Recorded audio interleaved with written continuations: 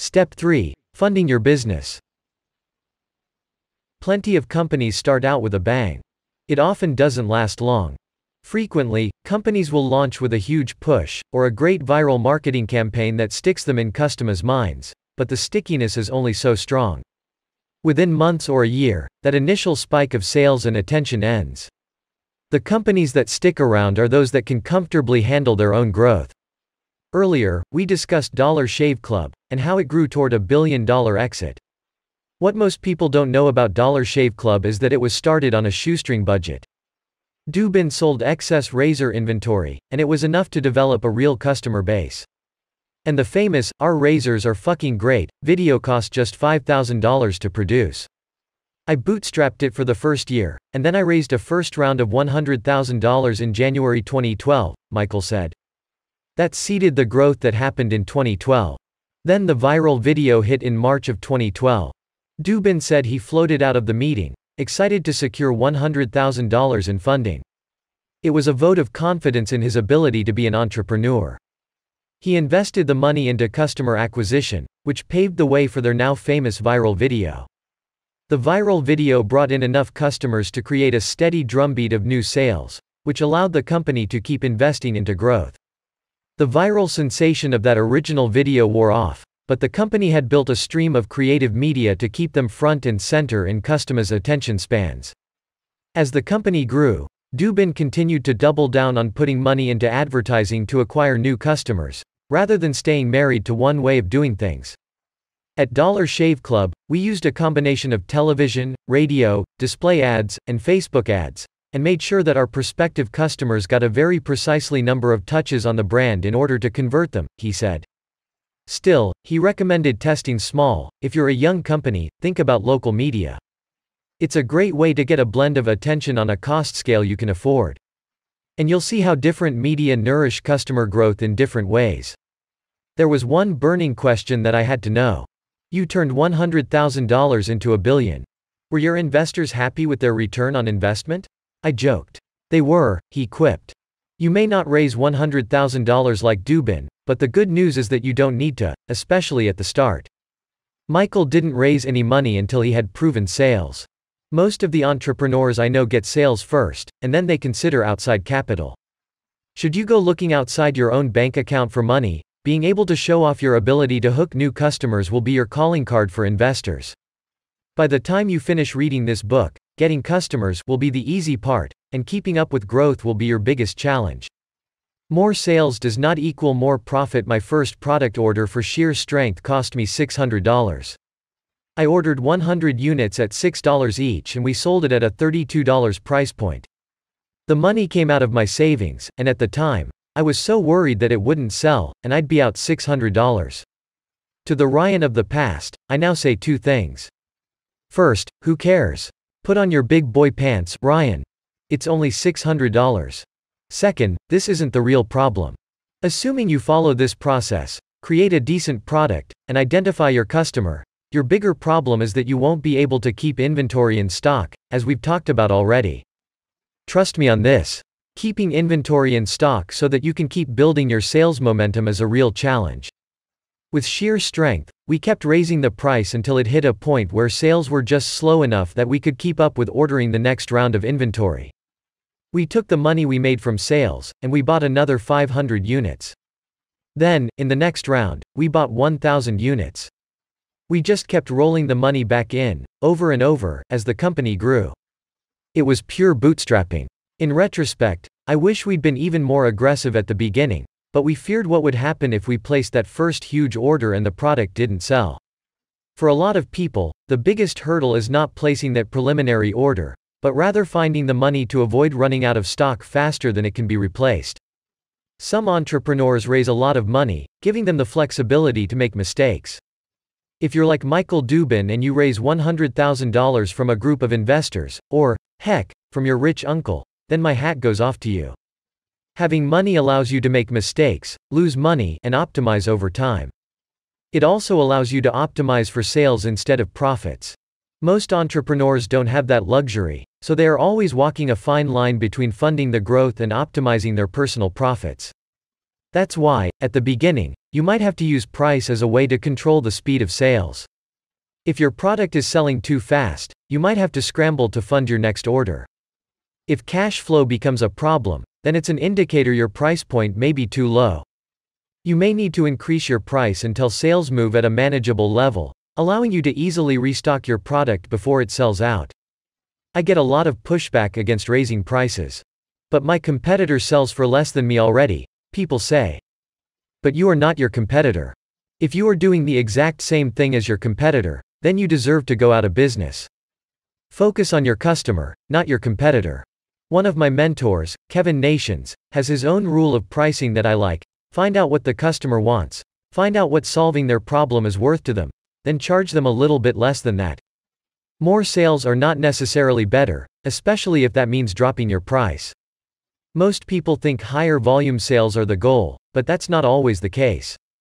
Kia sells more cars than Cadillac, but the profit margins are higher on the latter. I've seen a lot of people play the volume game and end up getting caught dropping their prices to the point where they can barely turn a profit. That quickly results in a race to the bottom. I would much rather have moderate sales with a high profit margin and a raving fan base over high sales that can't scale. A high-margin product makes it much easier to scale because you have more money to spend on advertising or rolling out second products. One of my friends, Drew Canoli, started a juice company called Organifi. There were already a ton of juice powders on the market, but Drew went with a premium pricing strategy. Instead of selling for $19 to $29 as his competitors, he charged $70 for his 30-day supply. That gave him the flexibility to create an amazing product, and it gave him the profit margin to advertise it to new customers.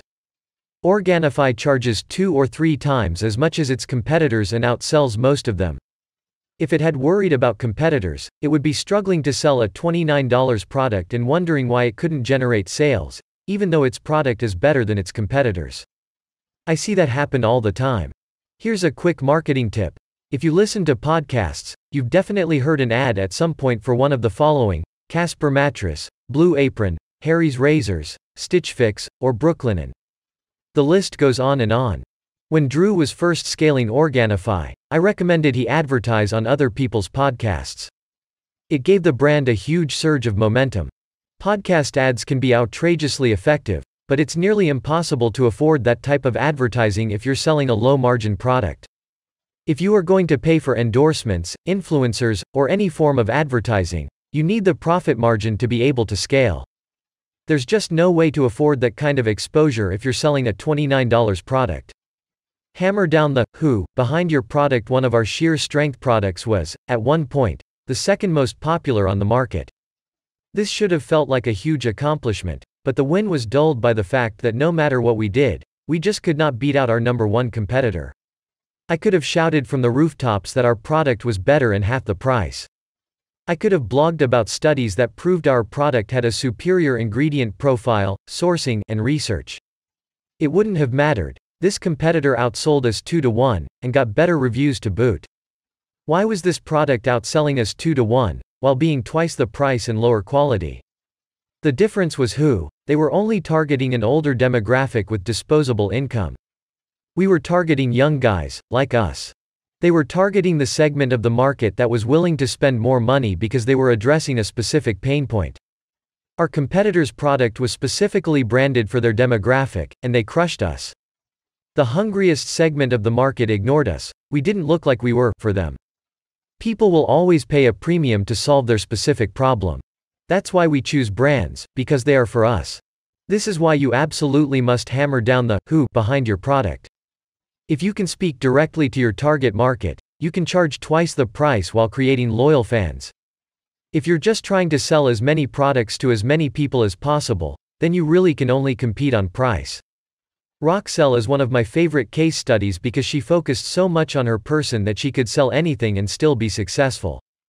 If her swimsuit stopped selling, she could sell a number of other products and still have $1 million business.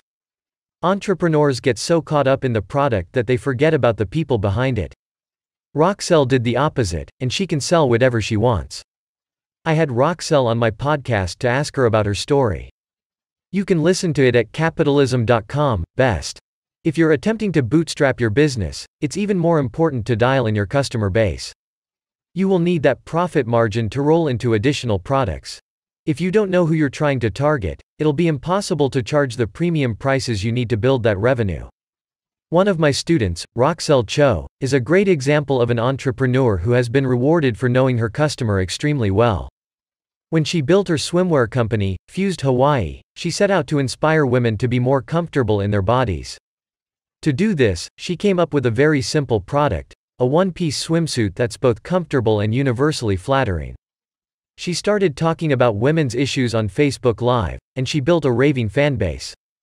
When it came time for her to launch her product, she pre-sold her inventory before it was even in stock. When she pre-sold through the first batch, she raised her price, but the orders kept coming in. She kept raising the price, but people kept buying, even though they knew that the suits wouldn't be ready for weeks. She couldn't keep her bathing suit in stock, but the money kept coming in to fund more orders. That's a fun way to fund a business. Roxelle started with a great product, but the real secret to her success was that she knew her customer extremely well. You need $10,000. In the Capitalism Conference's very first year, we had 3 keynote speakers: Gary Vaynerchuk, he's a wonderful person, Grant Cardone, meh, and Robert Herjavec from Shark Tank.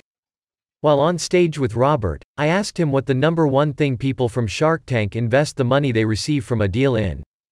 He said, money for inventory. That surprised me, so I asked him to clarify. When it's time to go, you got to go, baby, he said. When you've got a winning product, you can't lose momentum by running out of stock. After you've bootstrapped your product and started taking sales, your focus must immediately turn to keeping stock. Sometimes that means securing money to keep enough inventory to keep building the snowball. I recommend having at least $5,000 to $10,000 ready to deploy the moment you need it. You need this money to bridge the gap that's inevitably going to happen once your product starts quickly selling out. It doesn't mean you'll have to use it, but you'll be ready if you do. If you don't have $10,000 rolling around, then you need to go out and get access to $10,000. Some first-time entrepreneurs panic when they hear this, but your $10,000 doesn't have to come out of your own pocket. Your job as an entrepreneur is to get access to resources. My mentor, Travis, calls it thinking like a producer. Movie producers don't finance films with their own bank accounts. They also don't write the script or do the acting. Instead, they find the right script, hire the right actors to sell tickets, and then they raise the money to fund the film. An entrepreneur does the same thing. You have the ideas. You're not physically making the product, you have a manufacturer do that. It's your job to make the connections and manage the money. There are several ways to get the capital you need. Only one of those ways is to take it from your own bank account. Your own resources aren't your only resources, either. The money could come from a line of credit, a loan taken out against your house, or an option with an investor. It could be money from Kickstarter or Cabbage.com or Amazon lending. The money could come from anywhere, really, it's just up to you to go find it. Here's an inventory tip. One benefit to placing a huge order is you have some wiggle room to negotiate with your suppliers. When you're only ordering 100 units at a time, you're going to pay the retail rate. But the more you order, the more negotiating power you have. Sometimes, a bigger order knocks down your per unit price by up to 30 to 50%.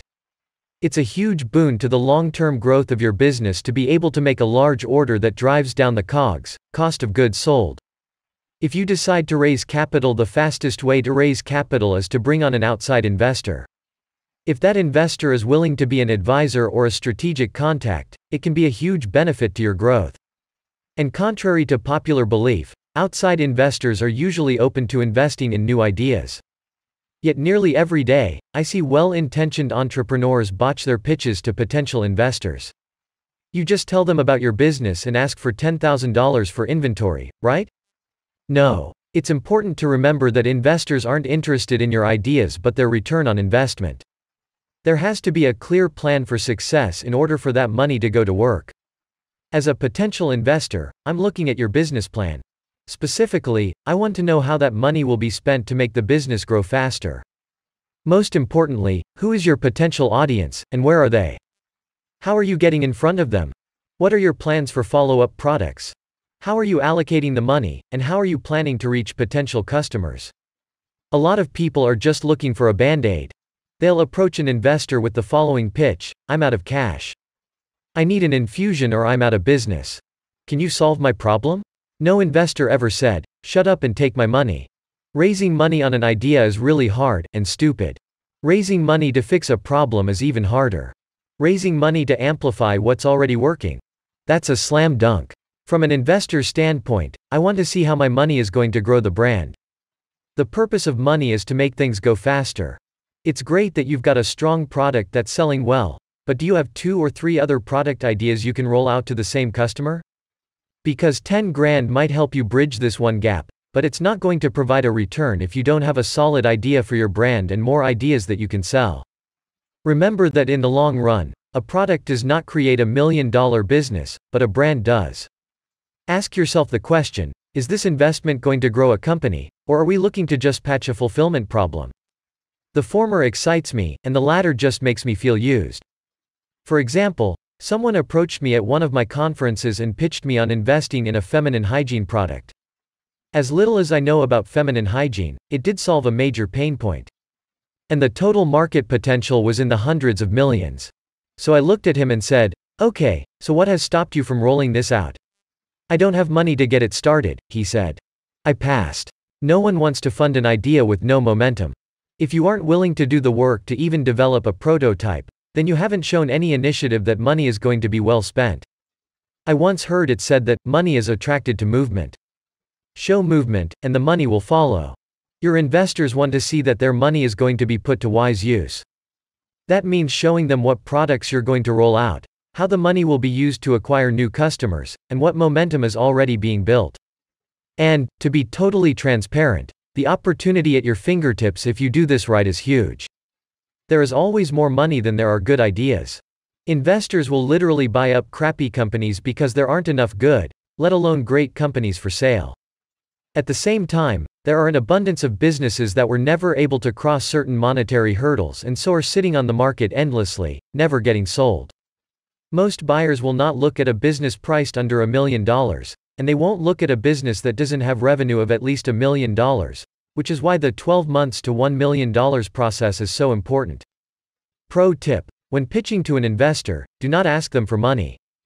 Ask for advice. Tell the investor you've been pursuing an opportunity, and explain the momentum that you have. Tell them that you've run into funding challenges. Tell them that you want to place larger inventory orders to serve your growing audience. Then tell them how much money you think you need. Finally, ask them, how would you fund the growth of this business if you were me? Asking for money puts people on the defensive. Asking for advice opens them up. Watch how fast money shows up. Crowdfunding: if you don't want to take on an investor, crowdfunding with a site like Kickstarter is another option. I have a student, Sophie, who wanted to start a business aligned with her mission to reduce waste in the world. She created a reusable lunchbox and started off selling it on Amazon. It was a modest success, but being able to place big enough orders to keep inventory in stock was putting a huge strain on her cash flow. She needed capital to scale up production. It wasn't that Sophie couldn't have found investors. I, for one, would have been happy to invest in her company. But when she weighed the cost of taking money from an investor and giving up a chunk of her company versus keeping control, she decided to raise money via Kickstarter instead. The benefit of crowdfunding on Kickstarter goes beyond raising money. You're effectively creating exposure and superfans, a horde of customers who are literally invested in the success of your business. Furthermore, you're not just getting money, you're recruiting customers as well. Here are a few must-haves for running a successful Kickstarter campaign that puts you on the map and gets you the capital you need. 1. You need a great video. The most important element is that the video communicates a specific emotion. Sophie's video was recorded on her iPhone, but it was purpose-driven and rooted in emotion. At the very least, you need a video that explains what you're doing, why, and where you're going next. Note that you don't need professional equipment to put a good video together. Plenty of people create compelling videos using only their smartphones. There are tons of tutorials out there on how to do this. Educate yourself on YouTube. 2. You need a list of at least 10 ideal customers in your network, friends, co-workers, etc. who are excited about what you're doing. Ask them to share your Kickstarter with their networks, which means their friends, their church groups, their fans, and especially their social media followers. This will be just enough exposure to get the ball rolling. Sophie didn't have a huge audience, she simply shared her video on her personal Facebook page and asked her friends to do the same. That was enough to get things moving. 3. You need at least one micro-influencer who can help spread the video's message. It's time to go out and knock on doors to find that influencer. These could be Facebook groups, Instagrammers, bloggers, YouTubers, or podcasters. The only requirement is that this influencer has at least 10,000 eyeballs on their page or account. 10,000 really is the magic number. At that level, the influencer isn't so big that they will ignore you, but they are big enough that their influence helps spread the word. Sophie didn't know any influencers, so she contacted the leader of an eco-friendly Facebook group that had 20,000 members. She asked if she could talk about her Kickstarter in the group, and they agreed. That community ravenously shared and supported Sophie's Kickstarter campaign. Just like any business, people want to know what's different about what you're offering. As with any marketing venture, it's your job to work like hell to get your information in front of the right people. Make a hit list of people you need to connect with to raise awareness about this launch. Sophie ended up raising more than $25,000 in pre-orders for the product. She was expecting more like $5,000, so she really had to hustle to fulfill those orders. Luckily, with Kickstarter you have a bit more time for fulfillment than you do on Amazon, so she was able to deliver. One of the most helpful trainings for using Kickstarter is available for free on Tim Ferriss's blog. Tim documents a campaign, along with examples and specific wording to smash all goals, on this post, www.tim.blog, Kickstarter. She used that capital and that momentum to roll out product after product, and she used the exposure from the Kickstarter campaign to get more press in her local area and online. A few years later, Sophie's business was nearing $10 million in sales. Not bad for an idea that started with a $5,000 goal. Good debt and bad debt. If you don't like the idea of giving up a piece of your company and crowdfunding sounds too labor-intensive, taking out a loan to get you over the bridge is your other option. People are generally averse to the idea of taking out loans, but you can't consider debt in a vacuum. There's good debt and bad debt. The way you calculate if debt is good or bad is how it's used. Good debt produces return on investment, ROI, and bad debt is merely money spent. Borrowing money to buy a fancy car is a bad use of debt. The car loses value as soon as you drive it off the lot, so the ROI is negative. Your money is no longer working for you, it's just gone. But, if you're using debt to buy something with a higher rate of return, that's good debt. That debt will ultimately make you money. For example, if you take out a loan to buy a house, and you rent the house out at a profit, then that's a good use debt. Bank loans are your best bet for affordable debt, and the Small Business Administration is one of the best sources of low-cost debt in the world. Its drawback? Time. Getting approved can take months. One potential source of good debt is Kabbage.com, which offers crowdfunded loans for businesses. It's best used carefully, however, because it has really high interest rates, often, somewhere between 20 to 30%. Why would you use a service that's so expensive? Because it's still less expensive than running out of inventory. If you're going to borrow money at 20% because you're going to use that money to buy inventory at $10 and sell it for $50, then you've now traded a 20% interest rate for a 500% return. Most of the time that's a pretty good trade. I use strategic debt in my business when I can reliably predict my ROI. If I know I'm going to sell my inventory and get a 200% ROI on that purchase, then it makes sense to pay 10% or more on a loan. That frees up a lot of cash to use in other areas of business. If you sell on Amazon or use Shopify for your online store, these services often release funding options for businesses with at least 6 to 12 months of sales history. Amazon's program is, predictably called Amazon Lending, and it's one of the best sources of debt because it's affordable and fast. However, you must be consistently selling on Amazon before this option becomes available to you. One caveat to debt: while there is nothing inherently wrong with debt, I would caution anyone against using debt at the very beginning of an idea. Taking out loans for an unproven concept is a fast route to financial disaster. Damon John, the CEO of Fubu and a regular investor on Shark Tank, spoke on stage at the Capitalism Conference. He explained how debt can cripple a business.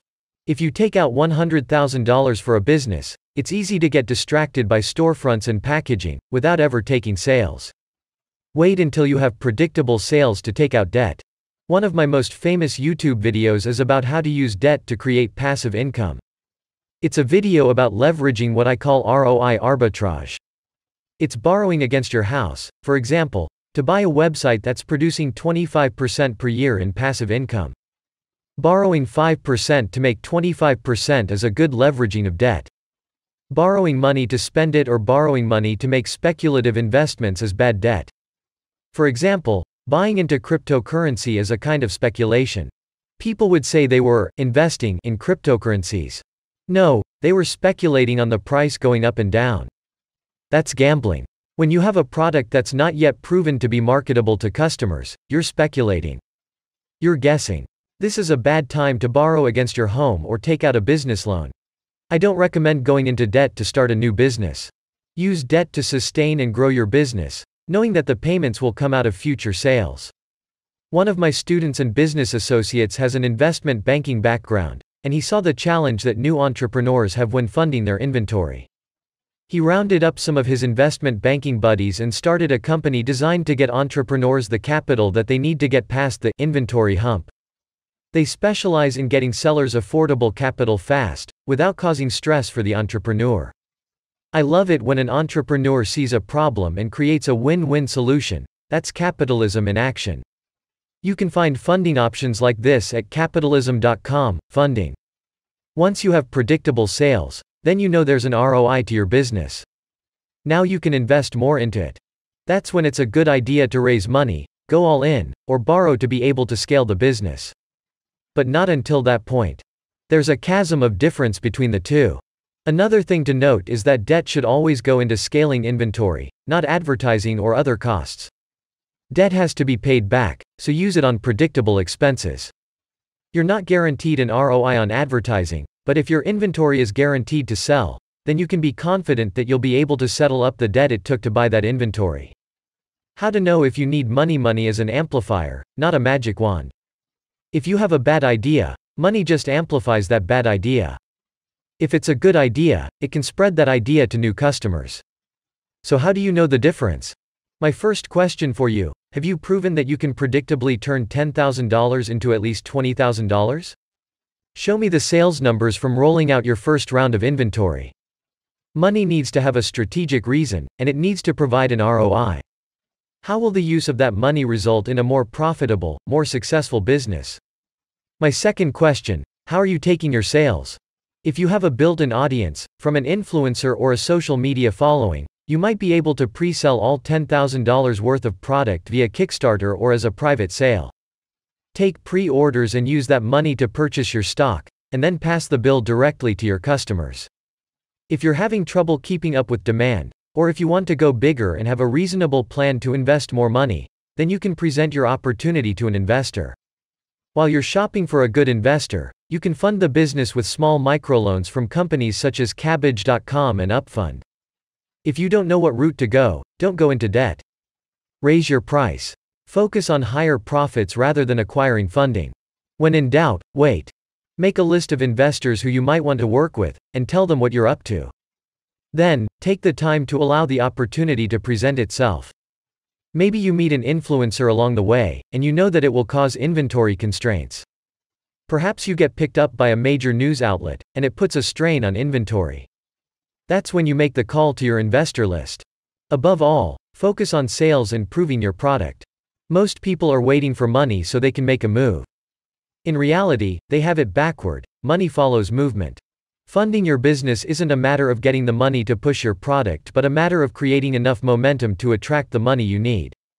However, if you follow the steps in the next chapters, that momentum will snowball very quickly. Entrepreneur Spotlight. Ajay Patel. Back in 2013, Ajay was looking for a new opportunity. For 10 years he'd tried his hand at an array of businesses, with ups and downs, some success, and a lot of failures. In high school he had a web hosting business that made $5,000 a month. Then in college, he made 6 figures doing internet marketing. But both those businesses fell away. By 2013, he was ready for something new. He wanted to try his hand at selling a physical product. AJ looked for something based in the United States that he could really get behind. Having had issues with his skin ever since he was young, he started a line of skincare products. There was a lot of demand, and he could relate to the customer. He started by learning how to make sales on Amazon with argan oil, a natural skin and hair care product. 2 weeks after launch, he was making $1,000 a day. He knew this was it. People were actually buying what he was selling. He decided to add fuel to the fire. He started a second product and went all in with $40,000 of credit card and personal loan debt to bolster the business. I said earlier that I'm debt averse, but this is an example of a time when debt worked very, very well for an entrepreneur. AJ's gamble paid out big. After about 3 months, he was making more than $100,000 a month and was on track for $1 million year. And just 13 months after his first argan oil sale, he'd blown far beyond that $1 million a year mark. He was making 7 figures every single month. AJ's path wasn't without its stumbles. In that first year, he tried to do everything in the business, which was a real learning experience. He finally realized going it alone just wasn't scalable. He needed help. He began hiring, discovering that to be successful you need a really good team that's collectively smarter than you alone. Basically, he told me, you need a team that will mask your weaknesses. As the business grew, he built his team faster, became quicker at delegating work, and learned to be a better leader. He focused on scalable infrastructure, thinking about the resources he'd need in 6 months or a year, so he could get ahead in hiring the right people. After a couple of years, AJ had close to 20 products in his brand. Every new item built on what he knew his consumers wanted, a wider selection of natural skincare products. He added deodorants, moisturizers, and toners, and paid attention to see how the market reacted. As his business matured, so did his process of adding new products. Instead of guessing what his consumers wanted and then measuring sales, he proactively aligned his product selection with his brand values. He looked closely at his product portfolio and tweaked it, cleaning up the product ingredient list, making everything really natural, and refreshing the branding. These days, anything you build has to have a strong brand component, he said. I don't think that was necessarily true when I started back in 2013. These days, you have to go beyond just a product-based business. You have to focus on your why. With the success of his brand and the support of his team, AJ was able to start 4 more businesses in as many years. One was Trinova, a brand selling home, auto, and boat products, which he sold at the end of 2016 for a very impressive dollar amount. But even before he sold Trinova, he launched a pet supplements brand, and then added health and wellness supplements to his portfolio. These brands were successful enough to get interest from a private equity firm. He divested a portion to private equity while keeping a good chunk of ownership and staying on the board of directors, so he can help however possible. Most recently, he launched a brand called Smooth Viking, which sells men's beard and hair care products. He also started his own private equity company to invest in other businesses. All this started by selling his first product on Amazon. People are always afraid of failing, but failures can provide really valuable insights and lessons, which give you more confidence, AJ said. Most people don't take action because they're afraid of losing money or of what someone might say about them. But when you take action, you'll at least learn something, even if you don't make money. Every year, AJ learns more than he did the year before. More than anything, he's learned that success really comes down to people. People help you scale businesses, and that's what allowed him to run 5 different brands at the same time, and to ensure those brands align with his reason for being.